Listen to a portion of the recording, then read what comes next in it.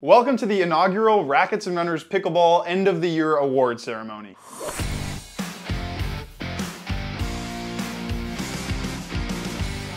Hey everybody, it's Luca from Rackets and Runners. So I already made this joke on the tennis channel, but I'm going to make it again.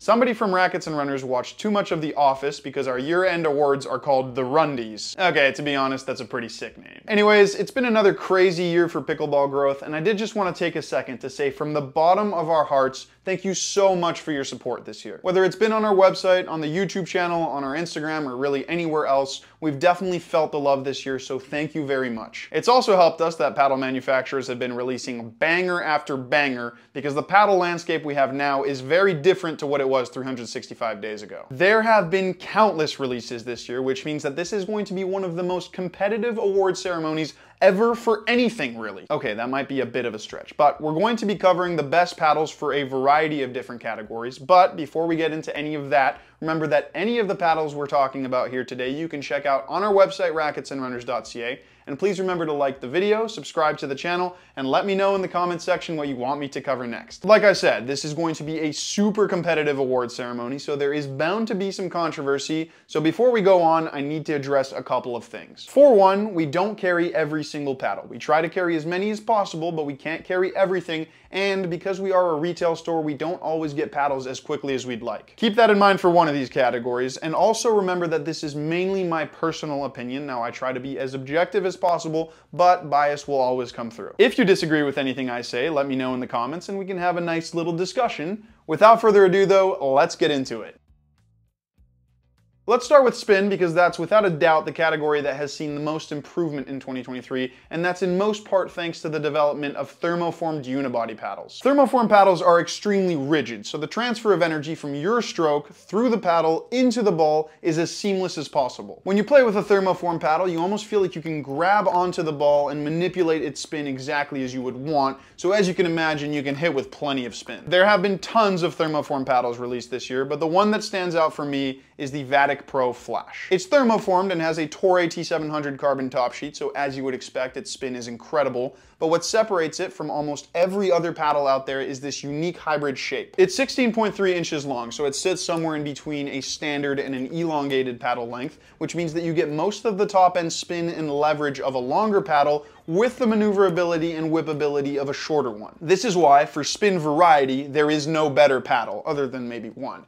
You can hit powerful, spinny ground strokes, but it's also fantastic for flicky roll volleys at the net. It's also a lot easier to scramble and still hit spin with this thing because you don't need as much time to set up your shot, again, because it's more maneuverable. Of course, there's the 6-0 double black diamond, which is extremely comparable to the Flash, but I've played with both of them for most of the year, and the Flash always seems to come out on top just a little bit in terms of spin.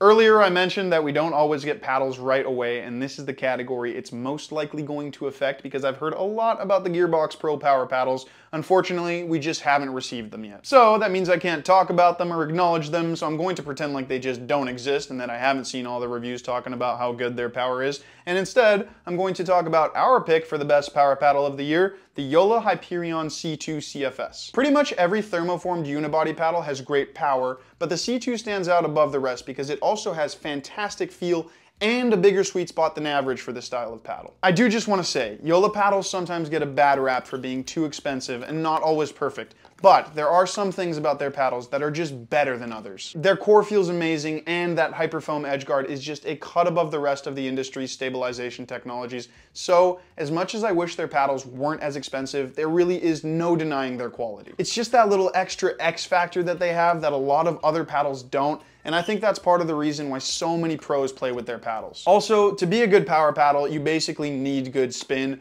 Power is great, but only if you can control it, and the C2 has some of the best spin for a unibody thermoform paddle right now. Now, to be fair, this section is pending evolution with the Gearbox Pro power paddles, just putting that out there to defend myself.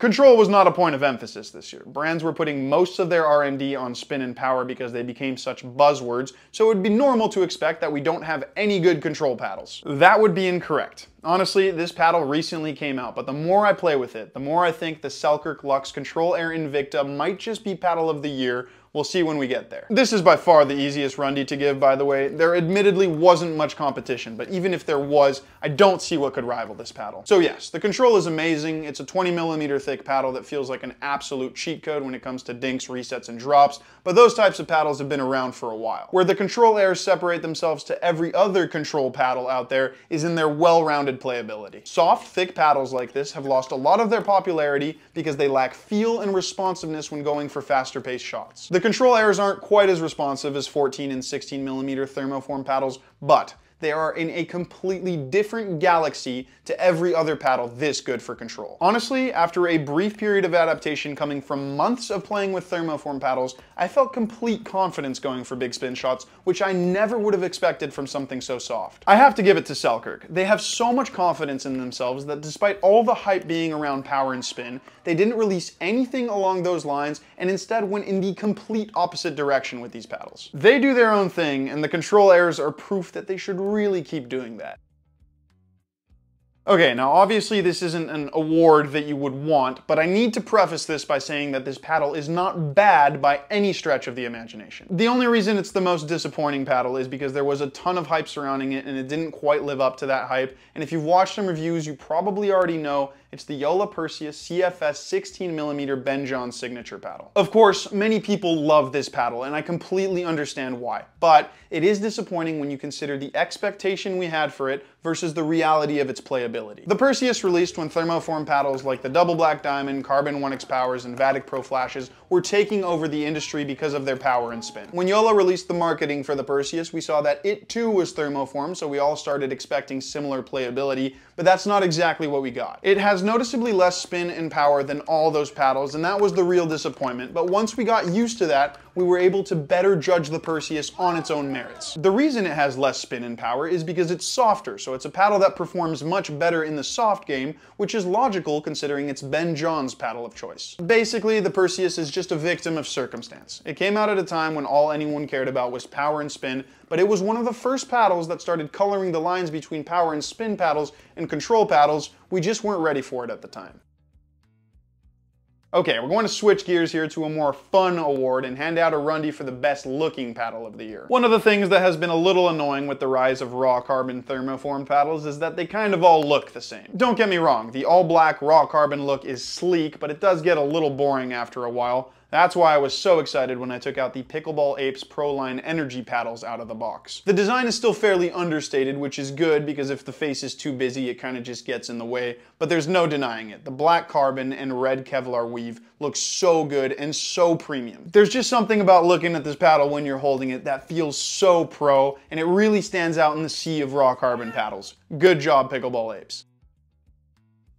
Back to serious business though. We've had so many amazing paddles come out this year that crowning one as the best is not only nearly impossible, but also so controversial that I barely wanted to do this, but here we go. I've given this a lot of thought and played with this individual paddle so much just to make sure that I'm not just living in the honeymoon period, but the best pickleball paddle of 2023 is the Rhombus R1 Nova, and yes, I know this is the R3 Nova, I picked up the wrong paddle. Either way, R1 Nova, R3 Nova, you can't really go wrong, but to me, the R1's shape just provides a bit more variety at very minimal cost. The Nova is so special because between January and May, the industry went all in for power and spin with very little regard for softness and control. Most players, including myself, were very happy with that, but the manufacturer's next challenge was clearly going to be combining power, spin, control, and softness without sacrificing much of any of them. That's where the Nova is truly elite, and maybe not in a tier of its own, but up there with the Pickleball Apes paddles and the Luxe Control Airs. Rhombus created a fantastic, innovative molding process where they were able to soften up the feel of the Nova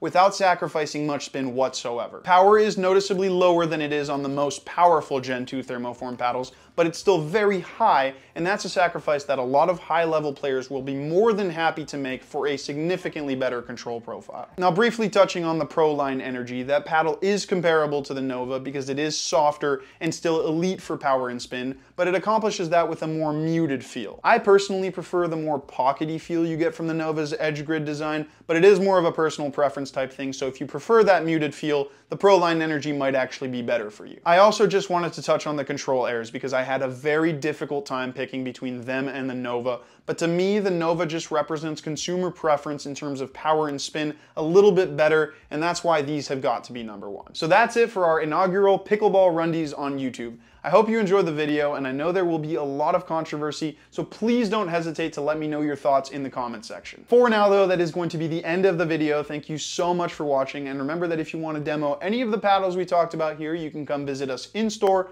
or you can check them out online at racketsandrunners.ca.